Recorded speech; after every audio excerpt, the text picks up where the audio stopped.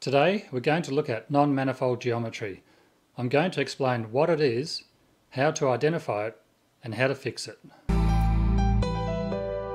I've been trying to think of the easiest way to explain non-manifold geometry, and I think the simplest way to explain it is, imagine you've got a shape which is something like this, and when you go to slice or prepare a model for 3D printing, or for any output for that matter, you want to make sure that the mesh is clean and free of any non-manifold geometry. Now, the simplest way to determine whether an object or a mesh is going to be right to print is if you can imagine, if you look at my cursor here, if you can imagine that cursor can travel around this model as a solid all the way around uninterrupted and come back to the start and do it in one complete loop. So you could trace around the exterior surface of this object in any direction and make a continuous circuit around those faces and the mesh of that object. Now, if you have non-manifold geometry is geometry which obstructs that flow, or is geometry that, say, a slicer just can't deal with. It's just interfering with the flow of calculating that mesh. So if we switch back to here, and I've prepared a little exercise here. Now we have three objects. One has got non-manifold geometry and the other two are clean. Now, visually inspecting them as a surface or as a mesh, as a solid, you can't see where that non-manifold geometry is. If we slice through with a Boolean operation, you can see that's going to solve as a solid because it has no geometry inside it. This is going to solve as a solid. That looks clean as well, has no geometry inside it. This mesh here, I've actually modeled geometry inside that, but we're still getting a clean solve, because if we think about that simple rule of being able to trace a surface and come back to the start without interference, if we look here, we can go around the outside, not a problem, come back, it's clean, and each interior cavity we can do the same thing. The path can be traced and it's clean and there's no interference. We have solid geometry that can be calculated and can be solved quite nicely by a slicer. So which one has non-manifold geometry? If we look at this one, and I've applied a solidify modifier to it, and we turn that on, we can see that's solving quite nicely. I've set the thickness to 1 millimeters, turn up to 2 millimeters. You see the thickness is there, and that's working quite fine. Now this next one, if I turn the solidifier on, we can see we've got an issue. It should be, it's the identical solidifier to this mesh, and it should be solving an even thickness of 1 millimeter around that face, but it's not. So what's causing that? Well, if we switch to edit mode, and we switch to wireframe mode and inspect our mesh, I find the easiest way to detect where non-manifold geometry is to look at it in the face selection mode. And you can see here we have this errant face which is just attached, but not attached to anything, not forming any geometry. It's just a face which is inside this mesh. Looks fine from the outside, but it's here inside this mesh, and that is causing an issue with this Boolean solver trying to solve the solidify modifier, trying to solve that solidify. So if we were simply to delete that face, actually I'll also turn on my screencast key so you can see what I'm doing here. If we delete that face and now have a look at our solve, you can see that it's much cleaner. Now we still have an issue here. I'm not sure why it's doing that. And okay, high quality normals. It didn't have high quality normals turned on. That was the difference. Okay, so that was the difference there, high quality normals. So you can see by having a piece of non-manifold geometry inside that mesh, then it's going to cause issues. So that's how to deal with a non-manifold face in this situation. Now, let's have a look at these faces. We've got 3 objects, all look identical, but 2 have non-manifold edges. So what's happening here? Well, we know that a non-manifold edge is something that's happening inside our geometry, or it's an additional face where it shouldn't be. Can you tell which of these 2 has non-manifold edges or non-manifold faces? Okay, let's have a look if we apply a subdivision surface modifier to this face. I'll bump it up to 5. So we're getting exactly what we're expected. We've got nice square polygons. We're getting a nice smooth face on that geometry. That's looking really nice. A shortcut for adding a subdivision surface modifier to an object is Control 1, 2, 3, 4, 5, and that will just automatically subdivide to those levels. So I'll go Control 5. Oh, now you see what's happening here? It's the same object, same shape, but we've got an issue. This will be a problem going to a slicer for 3D printing. Let's look at this one. Control 5. It's automatically applying the modifier and setting the subdivisions to level 5. And here we have some pinching on the face. So that's a little bit different as well. It's not the same as this one, but there's pinching. So this model here, this mesh here is clean. This mesh has issues, and this mesh has issues. So let's turn off our subdivision modifier on this mesh and just focus on that. And to do that, I just press the / key on the numeric keyboard that focuses on an item. Press it again and it shows everything. So focus on a selected item. So I'm just going to focus on that. Switch to edit mode, and let's look at our wireframe mode. And we're in polygons, and you can see inside this mesh is a row of faces that shouldn't be there. So if we select those faces, we can, and delete them, we should be able to clean up our mesh.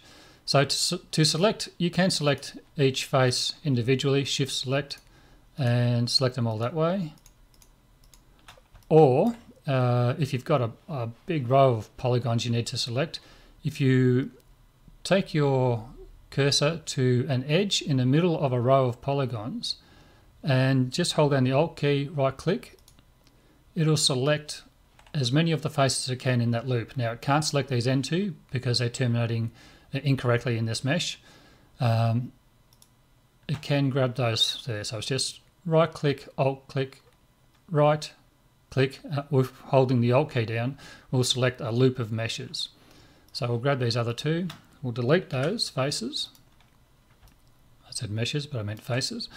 And now let's have a look. We'll go back, switch out of edit mode, and apply our subdivision surface modifier again. And we now have a clean mesh. So that had non-manifold faces inside the mesh, which have now been cleaned up. Let's look at this one. And you can see here, we'll turn this off, we've got just 2 floating around and attached to the face of this mesh. They aren't spanning right across, they're just attached to a face. So let's delete those and turn on our subdivision modifier. So we now have 3 clean meshes.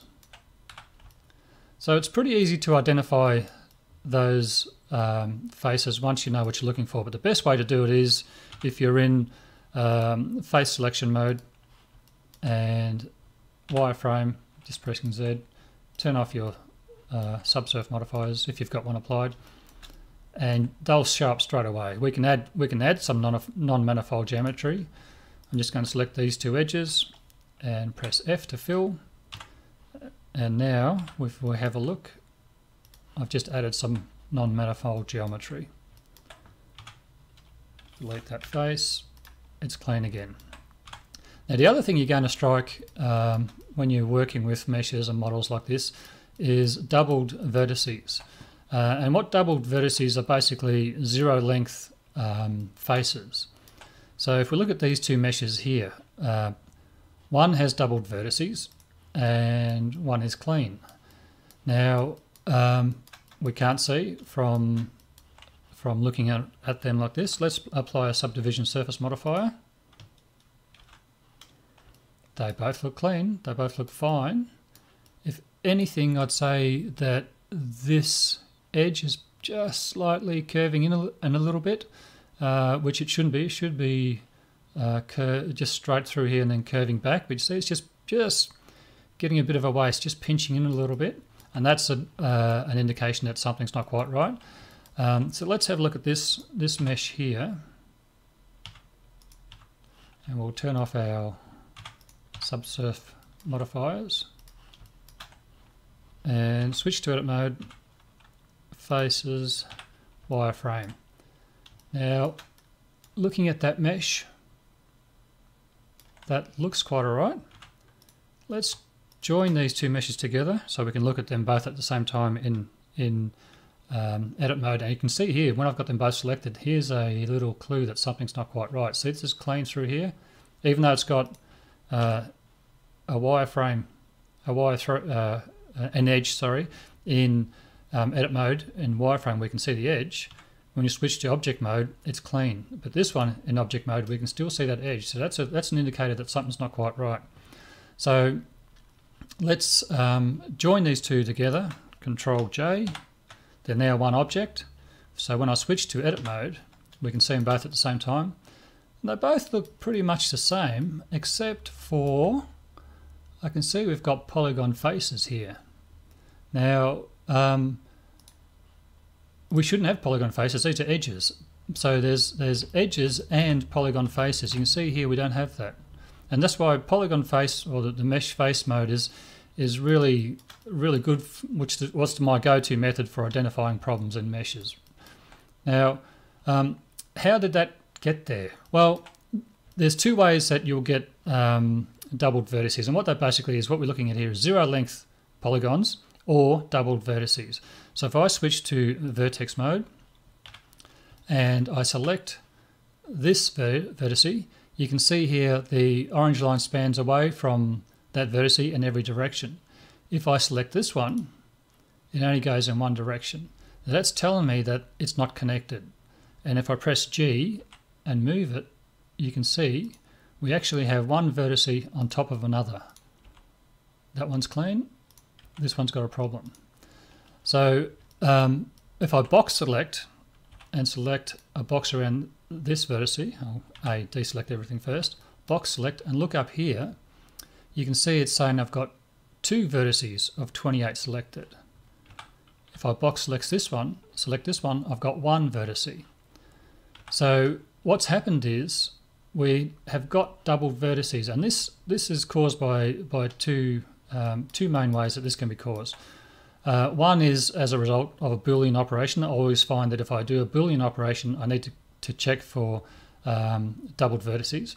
And the other way is if you're modeling like a madman and you're extruding, creating new faces. If I control click, I can extrude out this way and just keep extruding. So when you're modeling in Blender, you're often extruding and creating new shapes and building your models that way. And what can happen is if you hit E for extrude, I'm just going to move that, that's clean. If you hit E for extrude and don't move the face and hit enter, then hit E again, it looks like it's all fine, but what you've actually done is you've introduced, let's see here, again, we've introduced those zero length polygons and doubled vertices. So I can, if I hold the Alt key down and select right click on this edge, I can select that, and then you see I can move it up, and now we've got geometry, which is that geometry we created when we hit the extrude. Now you see if I move it the wrong way, it's going to cause errors in the mesh. So how do we clean those up, those zero length polygons or doubled vertices? A simple way to do it is to switch into edit mode, switch to vertex mode, select all your vertices, press W to bring up this shortcut menu, and remove doubles. Now you can see up here it's removed 8 vertices, and this may be set to 1mm by default, and that's just a resolution of where it's going to scan for vertices, neighbouring vertices. I like to just grab that and drag it all the way down to, it could be 0 depending on what your scale set to. In my case it's 10 and then it's going to make sure that it's the vertices that are basically one on top of the other are the only vertices it's going to remove. So now I've cleaned that mesh up and we've removed our doubles. So now that should be behaving correctly, and if we switch to wireframe mode, you can see we no longer have those edges spanning through that mesh. So I think that's pretty well covered it. If we're dealing with non-manifold faces or edges or zero length faces, it's really simple. Just check, put a subdivision modifier onto your mesh, have a look, see if there's any pinching.